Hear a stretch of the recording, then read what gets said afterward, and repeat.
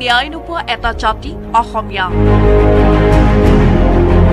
আজি সেই দুৰ্ভগীয়া জাতিটোৱে পাব আৰু এখন চুক্তি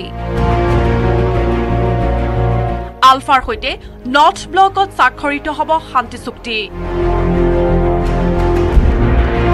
1979 চনৰ 7 এপ্ৰিল ৰংঘৰ বাকৰিত প্ৰথিত হৈছিল সশস্ত্ৰ সংগ্ৰামৰ এক ৰক্তবীজ উদিত সূৰ্যৰূপত ৰাজ্যৰ প্ৰান্তে প্ৰান্তে জাতিৰ কোহে কোহে বাঢ়ি আহিছিল অবিৰত কল্লোল তাৰ পিছচোৱা ৰক্তৰঞ্জিত কৰুণ ইতিহাস কত যুৱকৰ মৃত্যু হ'ল কাৰ জীৱন যৌৱন গ'ল কত যুৱক কত যুৱতী জীৱনৰ বাবে ঘূণীয়া হ'ল কত মাতৃৰ বুকু খুদা হ'ল সেই কালৰাতিৰ শেষত ফেহুজালিত ফালি আহিছে পোহৰ তথাপি আজিও পাহাৰৰ সিপাৰে ৰল এডল ৰণুৱা সেই আলি দুমুজাৰ মাজতে আজি সন্ধিয়া 5 বজাত হ'ব শান্তিৰ চুক্তি আশাৰ চুক্তি অযুত সম্ভাৱনাৰ চুক্তি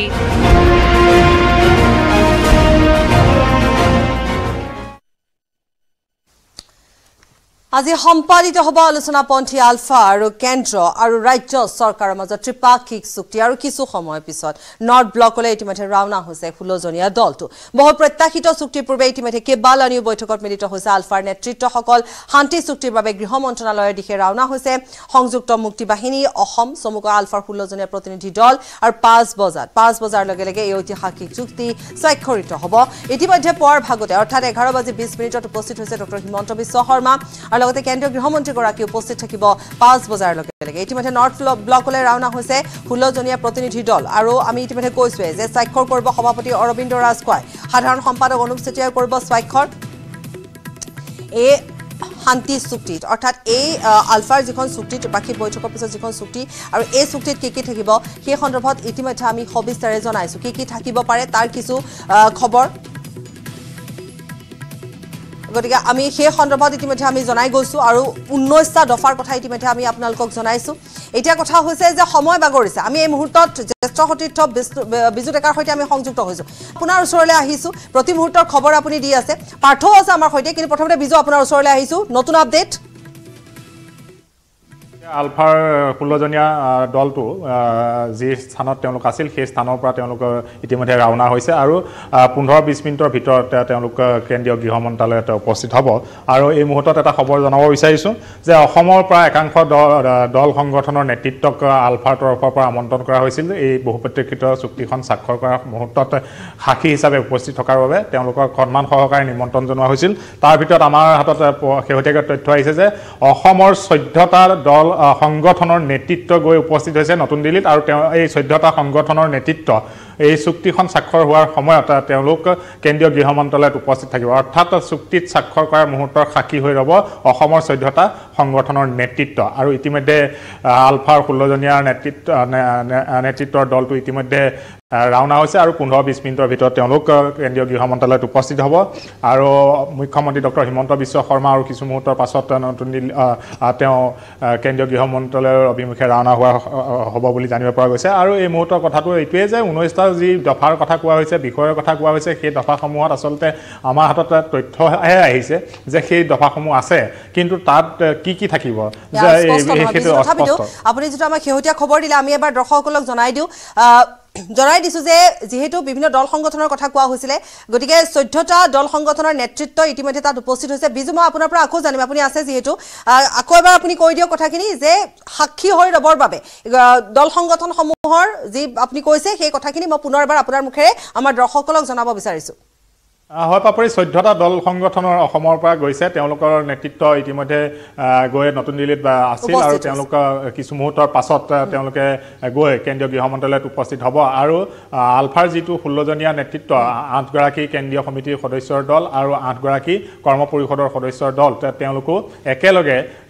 গৈ প্ৰৱেশ কৰিব আৰু 15-20 মিনিটৰ ভিতৰত কেন্দ্ৰীয় গৃহ মন্ত্ৰালয়ত আৰু অসমৰ পৰা যিসকল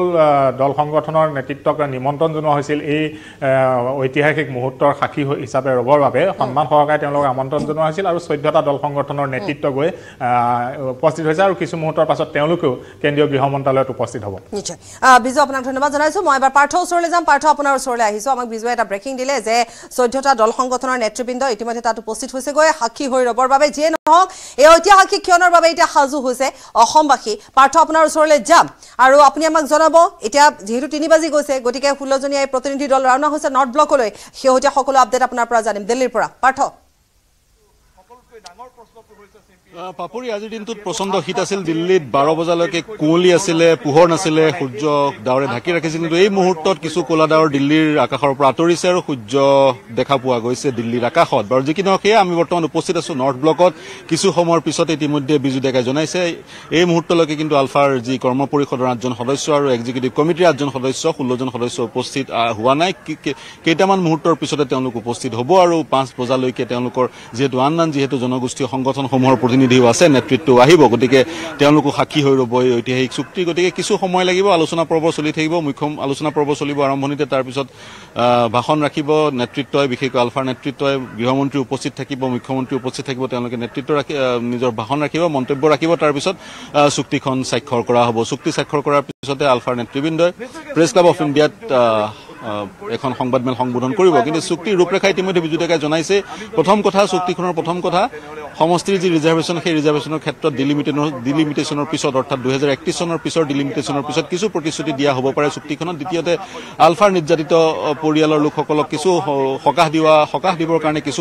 প্ৰতিশ্ৰুতি কেন্দ্ৰীয় চৰকাৰে দিব পাৰে আৰু আলফা কেডাৰসকলক প্ৰাক্তন আলফাসকলক সংস্থাপিত কৰাৰো প্ৰতিশ্ৰুতি থাকিব পাৰে ইত্যাদি সেইখিনি কথা থাকিব আৰু অহা 25-30 বছৰলৈ কেন্দ্ৰীয় চৰকাৰ বা ৰাজ্য চৰকাৰে অসমত যিবোৰ উন্নয়নৰ পৰিকল্পনা কৰিব সেই পৰিকল্পনাৰ খতিয়ান এই চুক্তিখনত থাকিব পাৰে কিন্তু এটা কথা হৈছে যে ৰূপায়ণৰ কথা মই পাঠক আপোনাৰ ওচৰলৈ আহিছো ঐতিহাসিক এই ক্ষণ হ'ব পাৰে চুক্তি স্বাক্ষৰ হ'ব যেহেতু গতিকে ঐতিহাসিক ক্ষণ 5 বজাৰ লগে লগে এই চুক্তি স্বাক্ষৰ হ'ব কিন্তু ইয়াত অসমত যেতিয়া প্ৰতিক্ৰিয়া লোৱা হৈছিলে বিশেষকৈ প্ৰাক্তন আলফাসকলৰ তেতিয়া তেওঁলোকে এনেধৰণে আশাবাদী যে তেওঁলোকৰ বিষয়ে চিন্তা কৰা হ'ব পাৰে তেওঁলোকৰ সংস্থাপনৰ কথা আহিব পাৰে তেওঁলোক এতিয়াও বহু সংখ্যক শিবিৰতে আছে তেওঁলোকে দুবেলা দুমুঠি যেনে তেনে তেওঁলোকে যোগাৰ কৰিছে গতিকে চুক্তিখনত কি আছে তেওঁলোকে একো নাজানে আমি এতিয়ালৈকে 19টা দফাৰ কথা কৈছো কিন্তু ফহিয়াব পৰাকৈ এতিয়ালৈকে আমি স্পষ্ট ৰূপতে ক'ব পৰা নাই যেহেতু আমি থাকিব পাৰে বা হ'ব পাৰে বা আলোচনা হ'ব পাৰে এইখিনি কথাই কৈ আছো পাৰ্থ পাপৰি বিশেষকৈ সেইবোৰ সংস্থাপন কৰা ইত্যাদি বা সেইবোৰ অৰ্থনৈতিক ইকনমিক পেকেজ ইত্যাদিবোৰৰ কাৰণে সংবিধান সংশোধন কৰিব নালাগে কিন্তু যিবোৰ ৰাজনৈতিক যিবোৰ বিষয় অসম আৰু ভাৰতৰ ৰাজনৈতিক সংঘাত নিৰাময়ৰ কাৰণে যিবোৰ ৰাজনৈতিক বিষয় আহি পৰিব সংবিধানৰ গণ্ডিৰ ভিতৰত সেই বিষয়বোৰ সমাধান কৰাৰ সেই বিষয়বোৰ টাইম বাউণ্ড মেনাৰত এক নিৰ্দিষ্ট সময়ৰ ভিতৰত সমাধান কৰিব নে নাই বা সেই সন্দৰ্ভত চুক্তিত কিবা কথা উল্লেখ থাকিব নে নাই সেয়াহে গুৰুত্বপূৰ্ণ কাৰণ ৰাজনৈতিক সমাধানৰ কাৰণে অসম ভূখণ্ডত বাস কৰা লোকসকলৰ ৰাজনৈতিক অধিকাৰৰ কাৰণে যদিহে কিবা কৰিব লাগে সেই কাম সংসদৰ মজিয়াত কৰা হ'ব সংসদৰ মজিয়াত কৰাটোৱে নিয়ম ভাৰতত গতিকে সংসদৰ মজিয়াত সংবিধান সংশোধন কৰি কেতিয়া সংবিধান প্ৰদত্ত এক যদি তেনেধৰণৰ সুৰক্ষা প্ৰদান কৰা হয় সংবিধান সংশোধন কৰিব লাগিব কেতিয়ালৈ কৰিব 5 বছৰ 10 বছৰ এবছৰ 3 বছৰ সেই সময়সীমাৰ কথা আৰু এটা কথা আপোনাৰ পৰা অকমান ক্লিয়াৰলি জানিব বিচাৰিছো যে যদিহে ৰাজনৈতিক অধিকাৰৰ কথা যেহেতু আহি পৰিছে প্ৰথম এই দফাত প্ৰথম কথাটোৱে হৈছে ৰাজনৈতিক অধিকাৰ সুনিশ্চিত কৰা গতিকে তেতিয়াহ'লে সংবিধান প্ৰযোজ্য হ'ব লাগিব অৰ্থাৎ সংবিধান সংশোধন কৰিব লাগিব যদি সংবিধান যেহেতু সংশোধন কৰিব লাগিব সংসদৰ মজিয়ালৈ যাব অৰ্থাৎ সময় লাগিব সময় লাগিব স্বাভাৱিকতে আৰু চাগৈ ৰাজনৈতিক অধিকাৰ সুনিশ্চিত কৰাৰ সন্দৰ্ভত প্ৰতিশ্ৰুতি থাকিব নথকা নহয় প্ৰতিশ্ৰুতি থাকিব উদাহৰণস্বৰূপে মই ক'লোৱে 2031 যিটো অসমত ডিলিমিটেশ্যন হৈ গ'ল সেয়া হৈ গ'ল সমগ্ৰ ভাৰতবৰ্ষত যেতিয়া ডিলিমিটেশ্যন হৈ সমষ্টিৰ সংখ্যা বাঢ়িব তেতিয়া অসমীয়া লোকৰ কাৰণে আসন সংৰক্ষণ কৰাৰ এক প্ৰতিশ্ৰুতি কেন্দ্ৰীয় চৰকাৰে দিব পাৰে সেয়া টাইম বাউণ্ড অহা 4-5 বছৰৰ ভিতৰত অসম সুৰক্ষিত কৰিবলৈ অসমীয়া সুৰক্ষিত কৰিবলৈ তেনেধৰণৰ প্ৰতিশ্ৰুতি দিব পাৰে অন্যান্য খুজিবলগীয়া বহু বিষয় আছিলে সংবিধানৰ গণ্ডিৰ ভিতৰত বিশেষ ৰাজ্যৰ মৰ্যাদা বিচাৰিব পাৰিলে হয় অনুচ্ছেদ 370ৰ ABCDEFGH যি সংবিধানৰ বিশেষ মৰ্যাদা বিভিন্ন ৰাজ্যক দিয়া হৈছে কৰ্ণাটককে আৰম্ভ কৰি নাগালেণ্ড ছিকিম মিজোৰামক দিয়া হৈছে বিশেষ মৰ্যাদা খোজাৰ অৱকাশ আছিলে কিন্তু সেয়া পোৱাৰ সম্ভাৱনা কম 371ৰ অধীনত বিশেষ মৰ্যাদা যদিও 371 বিট কিছু অধিকাৰ দিয়া হৈছে কিন্তু তাতকৈ অধিক অধিকাৰ সংবিধানৰ গণ্ডিৰ ভিতৰত দিয়াৰ বা এওঁলোকে খোজাৰ অৱকাশ নাছিলে সম্পদৰ ওপৰত অধিকাৰ অকল কয়লাৰ ওপৰত অধিকাৰ যদি সুনিশ্চিত কৰিলে হয় তেতিয়াও অসম 40 বছৰৰ কাৰণে অসম অৰ্থনৈতিকভাৱে অৰ্থনৈতিকভাৱে অসমে গতিশীলতা লাভ কৰিলে হয় কাৰণ লিডু মাৰ্ঘেৰিটাৰ যি কয়লা আছে সেই কয়লাই প্ৰায় 120 মিলিয়ন মেট্ৰিক টন কয়লাই অসমত 45 বছৰ অসমৰ অৰ্থনৈতিক গতিশীলতা প্ৰদান কৰিব পাৰিলে হয় গতিকে সম্পদৰ ওপৰত অধিকাৰ সন্দৰ্ভত ভূমি বা সম্পদৰ ওপৰত অধিকাৰ সন্দৰ্ভত কি প্ৰতিশ্ৰুতি দিয়ে সেই সময় ক'ব কিন্তু কোৱা হৈছে গতিকে উদ্যোগক লৈও কেনেকুৱা ধৰণৰ প্ৰতিশ্ৰুতি দিব পাৰে বা যেহেতু কোৱাই হৈ যে পুঁজিপতিসকলক বা থলুৱা লোকসকলক কেনেধৰণে গোটেই কথাখিনি আচলতে আলোচনাৰ মাধ্যমেৰে কেনেধৰণে যাব সেয়াও নিশ্চিতভাৱে লক্ষণীয় হ'ব মই আপোনাক অকণমান লাইনত ৰখাম এই মুহূৰ্তত আৰু এটা খবৰ আমি এইখিনিতে জনাই দিব বিচাৰিছোঁ আমাৰ দৰ্শকসকলক যে বহু প্ৰত্যাশিত আলোচনাপন্থী আলফা কেন্দ্ৰীয় চৰকাৰৰ ত্ৰিপাক্ষিক বৈঠকক লৈ প্ৰতিক্ৰিয়া ব্যক্ত কৰিছে GOC in chief eastern commander lieutenant general Rana Pratap কলিতাই I think that's a quite positive development because the Pro-Talk Alpha group which had come over ground long time back, the final agreement was not taking place because the discussions were going on and any sort of final resolution of this problem with the signing of some sort of an agreement between Alpha and the government is a very, very welcome step. But alongside that, it is also important to involve and engage the Alpha Independent, which is led by Paresh Barua, which are still in Myanmar in various camps. I think it is equally important for us to engage and try and get them over as well for talks. Partha ওচৰলৈ পুনৰবাৰ যাম গতিকে প্ৰতিক্ৰিয়াৰ কথা যদি আমি আহোঁ পাৰ্থ সকলোৱে কৈছে এটা সকলোৱে কৈ আছে যে এটা ধনাত্মক দিশ বা এইটো এটা এক প্ৰকাৰ ক'ব গ'লে আশা প্ৰকাশ কৰিছে সকলো আশাবাদী কিন্তু কথাটো হৈছে যে এই যিটো 19 দফা আমি 19টা দফাৰ কথা ইতিমধ্যে পাতি আছোঁ গতিকে এইবোৰ যদি আমি ফহিয়াই চাওঁ গতিকে কেনেধৰণে আচলতে ইয়াক ৰূপায়ণ কৰা বা সঁচাকৈ এইখিনি কথাৰ ওপৰতে বিশেষকৈ ৰাজনৈতিক অধিকাৰৰ কথা ডক্টৰ হীৰেণ গোহাঁই কৈছিলে যে উদ্যোগৰ কথা যেতিয়া কথাটো আহিছিলে পুঁজিপতিসকলৰ কথা উল্লেখ কৰিছিলে বিশেষকৈ সৰু সৰু জনগোষ্ঠীৰ কথা উল্লেখ কৰিছিলে খিলঞ্জীয়াসকলৰ সুৰক্ষাৰ কথা উল্লেখ কৰিছিলে গতিকে সেই যে চনত প্ৰস্তুত কৰা হৈছিলে এনেকৈ প্ৰস্তুত কৰা হৈছিলে এতিয়া কথা হ'ব যে ইয়াৰ ৰূপায়ণৰ ক্ষেত্ৰত অতিকৈ গুৰুত্বপূৰ্ণ দিশটো হৈছে ৰূপায়ণ পাৰ্থ হয় গুৰুত্বপূৰ্ণ দিশটো হৈছে ৰূপায়ণ কিছু বিষয়ে গৃহ মন্ত্ৰালয়ত প্ৰৱেশ কৰা দেখা পোৱা গৈছে কিন্তু আলফাৰ শীৰ্ষ নেতৃত্ব এতিয়ালৈকে উপস্থিত হোৱা নাই মই কৈ আছিলোঁ কি খুজিব পাৰিলে হয় বিশেষ মৰ্যাদা সংবিধানৰ গণ্ঠিৰ ভিতৰত 371 যিখিনি উপদফা আছে বিশেষ মৰ্যাদা দ্বিতীয়টো আপুনি ক'লেই 6 জনগোষ্ঠীৰ জনজাতিকৰণ যদিও জনগোষ্ঠীয় নেতৃত্ব আছে 6 জনগোষ্ঠীৰ জনজাতিকৰণ যদি এছটিৰ মৰ্যাদা তেওঁলোকক প্ৰদান কৰা হয় বা আলফাই যদি সেই ধৰণে আগবাঢ়িলে হয় দাবী চনতখনত যদিও উল্লেখ আছিলে পিছৰ পৰ্যায়ত মধ্যস্থতাকাৰীৰ সৈতে আলোচনাৰ পৰ্যায়ত সেই ধৰণে যদি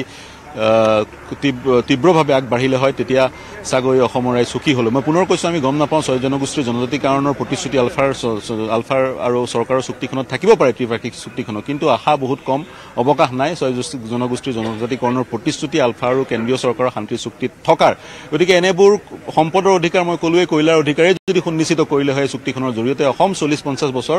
আগবাঢ়ি গ'ল হয় অৰ্থনৈতিকভাৱে অসমে 40-50 বছৰলৈকে গতিশীলতা প্ৰমাণ লাভ কৰিলে হয় কাৰণ লিডু মাৰ্ঘেৰিটাতে 120 মিলিয়ন মেট্ৰিক টন কয়লা আছে আৰু কোল ইণ্ডিয়া লিমিটেডে প্ৰতি বছৰে 3 মেট্ৰিক টন কয়লা তাৰ পৰা উলিয়াব পাৰে গতিকে তেনেধৰণৰ বিষয়বোৰ আছে কিন্তু আলফাই আৰু ডক্টৰ হীৰেণ গোহাঁই বিশিষ্ট বুদ্ধিজীৱী অসমৰ এক অন্যতম এজন চিন্তাবিদ তেওঁ নিজৰ মন্তব্যত এই চৰকাৰৰ এই পদক্ষেপক সমালোচনা কৰাৰ পৰিলক্ষিত হৈছে কিন্তু দাবী সমৰ্থন জাতীয় অভিৱৰ্তন যি অনুষ্ঠিত হৈছিল জাতীয় অভিৱৰ্তনৰ নেতৃত্ব তেওঁৱে বহন কৰিছিল আমাৰ মনত আছে 2012 চনত মই তেতিয়া দিল্লীত কৰ্মৰত ডক্টৰ হীৰেণ গোহাঁইৰ নেতৃত্বত এটা সজাতি দল অসমৰ বিশিষ্ট বুদ্ধিজীৱীসকল তেওঁলোক দিল্লীলৈ আহিছিলে দিল্লীলৈ আহি তেওঁলোকে চৰকাৰৰ সৈতে বাৰ্তালাপত মিলিত হৈছিল তাৰ আগতে ডক্টৰ ইন্দিৰা গোস্বামী মামণি ৰয়ছম গোস্বামী তেওঁ এই প্ৰচেষ্টা হাতত লৈছিলে গতিকে সেই প্ৰচেষ্টাসমূহে আজি ফল ধৰিলে অসমৰ ৰাইজ উপকৃত হ'ব কিন্তু কেনেদৰে ফল ধৰে নে সেই 18,000 শ্বহীদৰ 18,000 যি ডেকা যুৱক যুৱতীয়ে তেজাল যুৱক যুৱতীয়ে প্ৰাণ আহুতি দিলে সেই প্ৰাণ আহুতিৰ বিনিময়ত আজি অসমে কিবা এটা লাভ কৰিবনে নাই সেয়াহে লক্ষণীয় হ'ব পাৰ্থ আপোনাক আমি লাইনত ৰাখিম কাৰণ যেহেতু 3 বাজি গৈছে আমি কৈছোঁ যে 16 গৰাকী প্ৰতিনিধি উপস্থিত হ'বগৈ নৰ্থ ব্লকত গতিকে সেয়া আপুনি আমাক ভিজুৱেল দেখুৱাব লাগিব আপোনাৰ সৈতে আমি কথা পাতি থাকিম তাৰ মাজতে আমি পুনৰ এবাৰ যাম আমি কিছু খবৰৰ মাজলৈও যাম আলফা চৰকাৰৰ শান্তি আলোচনাক লৈ প্ৰাক্তন আলফা ঐক্য মঞ্চৰ প্ৰতিক্ৰিয়া ব্যক্ত কৰিছে প্ৰাক্তন আলফাৰ বাবে কোনো ধৰণৰ পদক্ষেপ লোৱা নহ'ল বুলি তেওঁলোকে জনাইছে বহু শ্বহীদৰ পত্নীয়ে হোটেলত কাম কৰি জীৱন নিৰ্বাহ কৰিছে এই সন্দৰ্ভত আমাৰ সাংবাদিক নীলোৎপল বৰাৰ এক ৰিপৰ্ট আগবঢ়াইছোঁ অসমৰ জাতীয় জীৱনৰ বাবে অসমৰ ৰাইজৰ বাবে তেওঁলোকে সংগ্ৰাম কৰিলে কিন্তু আজি তেওঁলোকে হয়তো পূৰ্বে আলফা ত্যাগ কৰি আহিছিলে কিন্তু এতিয়া আজি যেহেতু চুক্তি সম্পাদিত হ'ব নৰ্থ ব্লকত আজি 5 বজাত তাক লৈ তেওঁলোকৰ কি আশা মই প্ৰথমেই দাদা আপোনাৰ পৰা জানিব চেষ্টা কৰিম আজি যি আলফাৰ যি সশস্ত্ৰ সংগ্ৰাম তাৰ আজি বহু প্ৰত্যাশিত আজি এখন চুক্তি সম্পাদিত হোৱাৰ দিশত কিন্তু আপোনালোকেও জীৱনৰ কিন্তু অধিকাংশ সময় কিন্তু সংগ্ৰামত আপোনালোকে উচৰ্গা কৰিলে কিমান আশাবাদী আজি এই চুক্তিখনক লৈ কি ক'ব মানে এটা চুক্তিখনত আসলতে কি আছে অসমৰ জনগণে যেনেকৈ নাজানো অন্ধকাৰত আছে আমিও যদি তেখেতসকলৰ আহ্বানতে গৈ সশস্ত্ৰ সংগ্ৰাম কৰিছিলোঁ আমাকো অন্ধকাৰত ৰাখি এখন দাবিচনত প্ৰস্তুত কৰিছে সেই গতিকে সেইখনৰ পৰা আমি বা আমাৰ কিবা লাভ হ'ব কিবা নহ'ব এইটো আমি আশাবাদী নহয় কাৰণ আমি বিভিন্ন সময়ত নেতাসকলৰ লগত পতা কথা মতে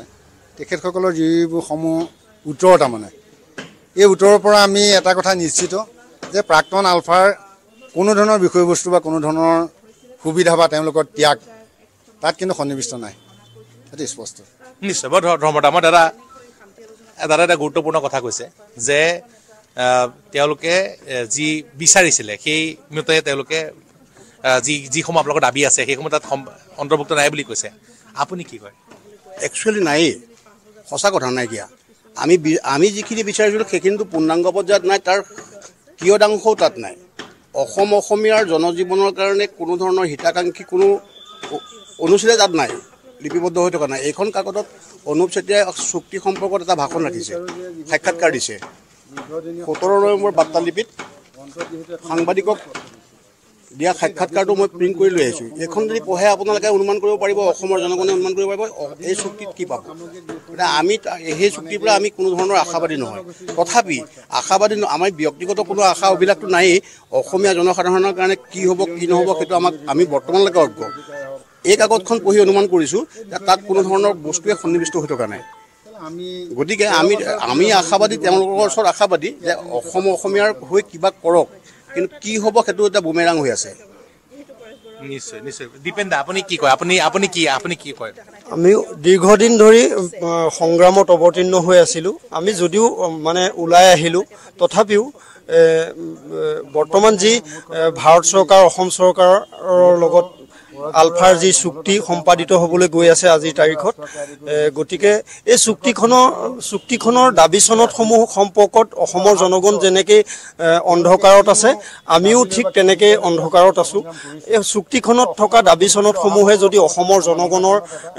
সমস্যাসমূহ সমাধান কৰাত ফলপ্ৰসূ এটা দিশ নিৰ্ণয় কৰিব পাৰে তেনেহ'লে আমাৰ যিখিনি ত্যাগ সেই ত্যাগখিনিয়ে নিশ্চয় সফল হৈছে বুলি আমি মানে অনুভৱ কৰিব পাৰিম আৰু লগতে আনন্দিতও হ'ব পাৰিম আৰু যদি এইখনে সেই সফলতাৰ দিশবিলাক যদি উন্মোচিত কৰিব নোৱাৰে তেনেহ'লে আমাৰ ত্যাগবিলাকো বুমেৰাং হোৱাৰ পক্ষতে গতি কৰিব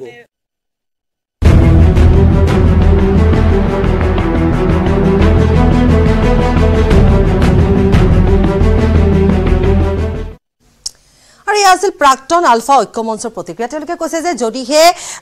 যেহেতু এটা অন্ধকাৰত তেওঁলোক এতিয়ালৈকে আছে যিসমূহ দাবী চনদৰ সন্দৰ্ভত তেওঁলোক যেহেতু অৱগত নহয় গতিকে যদিহে তেওঁলোকে ভবাৰ দৰে একো নহয় গৈ তেতিয়াহ'লে এই চুক্তি কিন্তু বুমেৰাং হ'ব কিন্তু যিয়ে নহওক আমি দাবী চনদৰ কথা যেহেতু কৈছোঁ 19টাকৈ দাবী চনদৰ প্ৰসংগ ইতিমধ্যে জানিব পৰা গৈছে গতিকে সেয়াও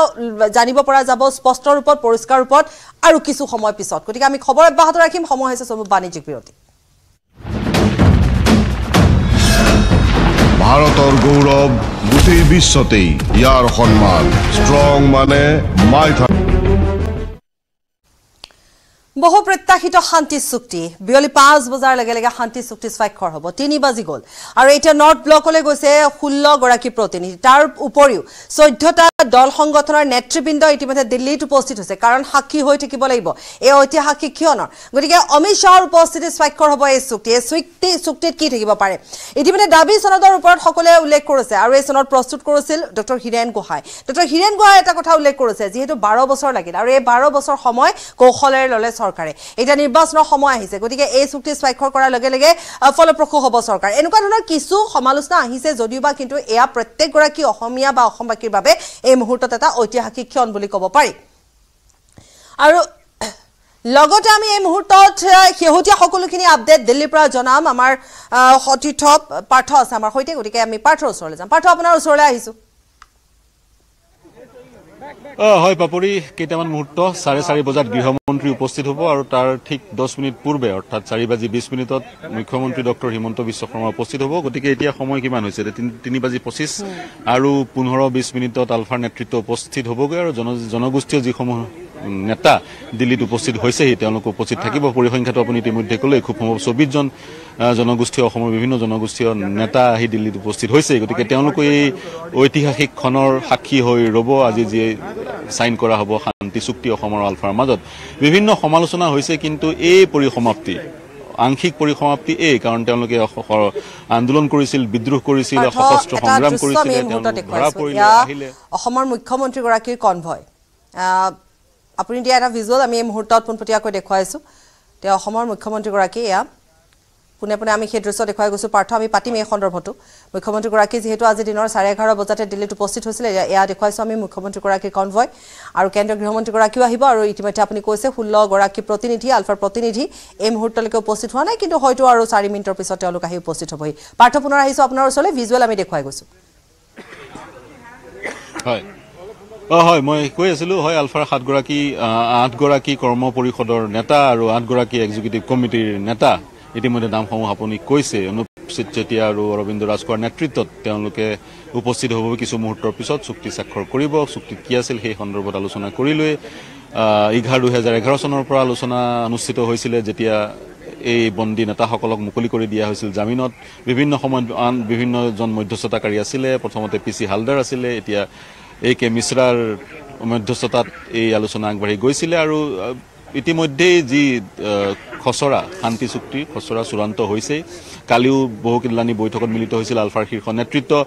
ইন্টেলিজেন্স ব্যুৰোৰ মুৰব্বী তপন ডেকাৰে এক আলোচনাত বহিছিল আলফা নেতৃত্ব গতিকে বিভিন্ন কথা ওলাইছে বিভিন্নজনে বিভিন্ন বিশ্লেষণ কৰিছে কাৰণ 90 দশকৰে 80 আৰু 80ৰ শেষৰ পিনৰ 90 দশকৰ মাজেদি পাৰ হৈ যোৱা প্ৰতিজন শিশু প্ৰতিজন ব্যক্তি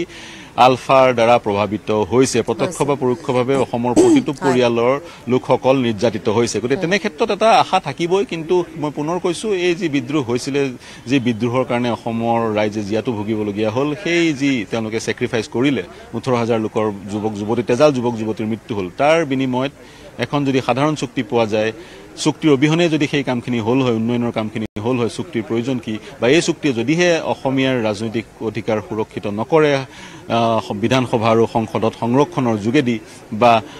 অসমীয়া ভাষাৰ অস্তিত্বৰ যি সংকট মুক্ত নকৰে তেতিয়া এই চুক্তিৰ প্ৰয়োজনীয়তাই কি এনে ধৰণৰ প্ৰশ্নবোৰ উত্থাপিত হয় কিন্তু কেন্দ্ৰীয় চৰকাৰে যেহেতু চুক্তিখন কৰিবলৈ আগবাঢ়িছে তেওঁলোকে এই ৰাজনৈতিক গতিকে চুক্তি কৰিবলৈ আগবাঢ়িছে গতিকে সকলো আশাবাদী সকলোৱে ইয়াত কিছুমান যোগাত্মক দিশো দেখিবলৈ পোৱা গৈছে ঋণাত্মক দিশো দেখিবলৈ পোৱা গৈছে আৰু ক'ব পাৰি যে আপুনি কোৱাৰ দৰে যে যদি এই চুক্তিত সেইখিনি কথাই নাথাকে যিখিনি বলিদান দিয়া হ'ল বা সেই 90 দশকটো যি এতিয়াও আচলতে শিহৰিত কৰি তোলে সকলোকে কিমান আমি তেজাল যুৱক যুৱতীক হেৰুৱালো গতিকে সেই কথাবোৰ যদি চুক্তি স্বাক্ষৰিত নকৰাকৈ হ'লহেঁতেন হয় ভাল আছিল কিন্তু যিয়ে নহওক চুক্তি স্বাক্ষৰ হ'বলৈ ওলাইছে আপুনি লাইনত আছে আমি কিছু ভিজুৱেলছো আমি দেখুৱাই যাম পোনপটীয়াকৈ আপুনি আমাক খবৰো জনাই গৈছে কিন্তু তাৰ লগতে আমি কিছু খবৰ জনাম যে কেন্দ্ৰীয় মন্ত্ৰী ৰামেশ্বৰ তেলীয়ে পৰেশ বৰুৱাক আলোচনালৈ আহিবলৈ আহ্বান জনাইছে লগতে কিৰেণ ৰিজিজুৰো প্ৰতিক্ৰিয়া আছে আমি আগবঢ়াই ল'ম এটা আলোচনা ইতিমধ্যে আজি হ'ব য'ত নেকি অসমৰ মুখ্যমন্ত্ৰী ডাঙৰীয়া উপস্থিত থাকিব গৃহমন্ত্ৰী ডাঙৰীয়া উপস্থিত থাকিব আৰু ময়ো আহ্বান জনাওঁ যে পৰেশ বৰুৱা ডাঙৰীয়াক যে তেওঁ আহক আলোচনালৈ আমি একেলগে কাম কৰিম শান্তি প্ৰয়োজন আছে আৰু নিশ্চয় অসমখনক আমি আগুৱাই লৈ যাব লাগিব তাৰ কাৰণে নিশ্চয় শান্তিৰ প্ৰয়োজন আছে সেইকাৰণে তেওঁ আলোচনালৈ আহক আৰু আজি আপোনালোকৰ যোগেদি যিখিনি গম পাইছোঁ যে আজি এটা আলোচনা হ'ব নিশ্চয় এইটো ফলপ্ৰসূ হওক এইটো আমি কামনা কৰিছোঁ আৰু তাৰ উপৰিও যেহেতু এনেধৰণে প্ৰতিক্ৰিয়া ব্যক্ত কৰিছে বিভিন্নজনে তাৰ মাজত প্ৰতিক্ৰিয়া ব্যক্ত কৰিছে বিধানসভাৰ অধ্যক্ষ বিশ্বজিৎ দৈমাৰীয়ে অসমৰ জনজীৱনটোত আলফা আমি সবেই জানো তেওঁলোকে অসমীয়া আৰু অসমৰ স্বাৰ্থত কিছুমান দাবী কৰি আহিছে আৰু এই দাবীবিলাকৰ মাজত আজি আলোচনা যিসকলে কৰিছে তেওঁলোকৰ লগত চৰকাৰে কিছু কিবা এটা হ'লেও অসমৰ কাৰণে তেওঁলোকৰ মানে দাবী সনদৰ পৰা আমাক দিব বিচাৰিছে আৰু যি পাই আহিব মই ভাবো আলফাই সেইটো অসম আৰু অসমীয়া মানুহৰ কাৰণে যথেষ্ট মানে উপকাৰ হোৱা কাম হ'ব গতিকে তাৰ কাৰণে তেওঁলোকক মই মানে কি কয় ধন্যবাদ জ্ঞাপন কৰিছো আৰু তেওঁলোকৰ যেটো জীৱন সংগ্ৰাম যেটো সংগ্ৰামত অকল নিজে নহয় বিভিন্ন বন্ধু বান্ধৱ আমাৰ অসমৰ মানে কি কয় সন্তান আজি বহুত শহীদ হ'বলগীয়া হৈছে গতিকে এই মুভমেন্টৰ এই সংগ্ৰামৰ এটা অৰ্থপূৰ্ণ সমাপ্ত ঘটিব হিটোৰ দ্বাৰা আৰু হিটোৰ যদি ভাল হয় বাকি যিখিনি আজি নতুনকৈ স্বাধীন আলফাৰ নামত মানে আকৌ যুঁজিব ওলাই আছে মই ভাবো তেওঁলোকেও যদি সন্তুষ্ট হয় তেতিয়ালে মূল খুঁটিলৈ ঘূৰি আহিব আৰু আমাৰ মাজত এটা শান্তি আৰু আমাৰ পৰিয়ালে তেওঁলোকৰ সন্তানবিলাকক ঘূৰি পাই এটা পৰিয়াল হিচাপে ধুনীয়াকৈ চলি যাব পাৰিব আশা আৰু সকলোৱে আশা দেখিছে আশাবাদী হৈ পৰিছে সকলো কাৰণ প্ৰত্যেককে এটা কথাই উল্লেখ কৰিছে কিন্তু এতিয়ালৈকে যেহেতু এই দাবী সনদৰ ওপৰত বৰ বিশেষ এটা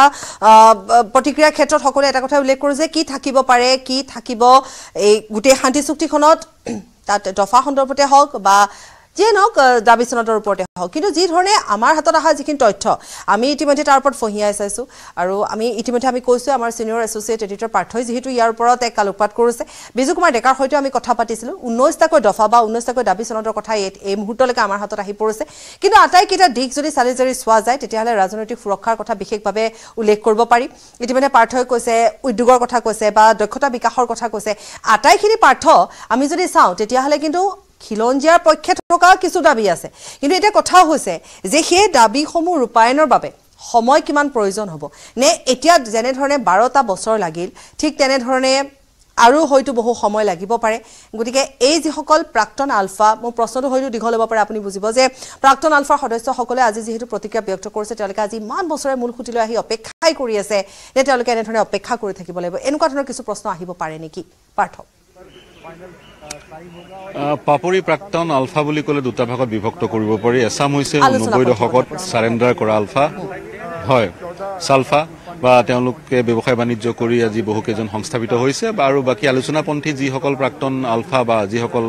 ডেজিগনেটেড কেম্পত আছে তেওঁলোকে স্যাক্ৰিফাইস কৰিছিল গতিকে আৰু যেহেতু আলোচনাৰ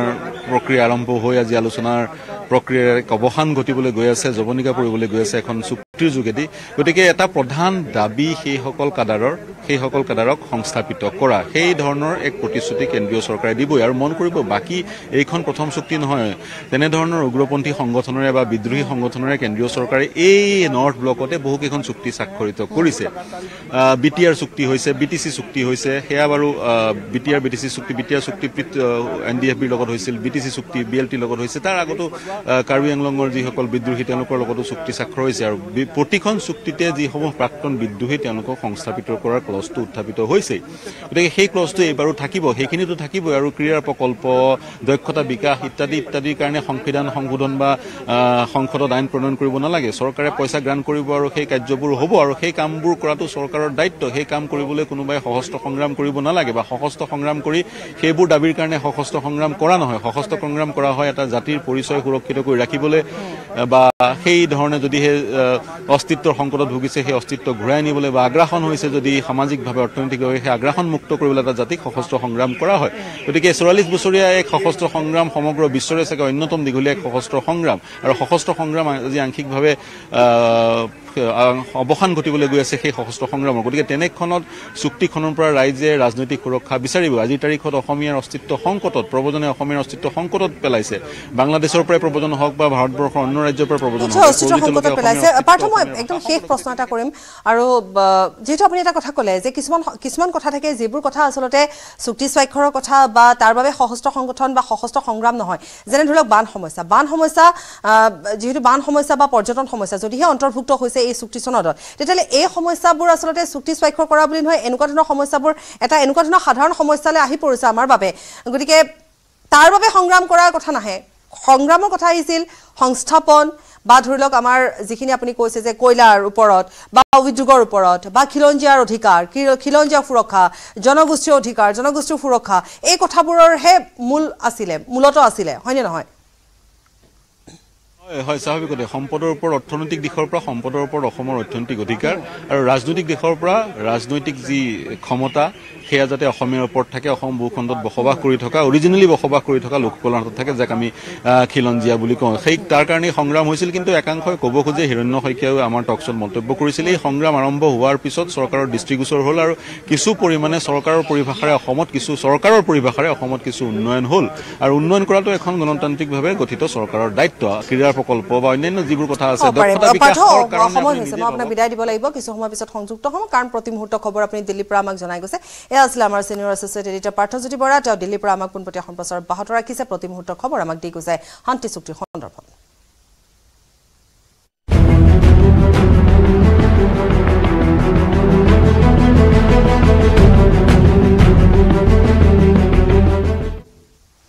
আৰু শান্তি চুক্তিৰ সন্দৰ্ভত বহু প্ৰতিক্ৰিয়া আছে আমি আগবঢ়াম কাৰ কি প্ৰতিক্ৰিয়া আছে কিন্তু এইখিনিতে লৈছো চমু বাণিজ্যিক বিৰতি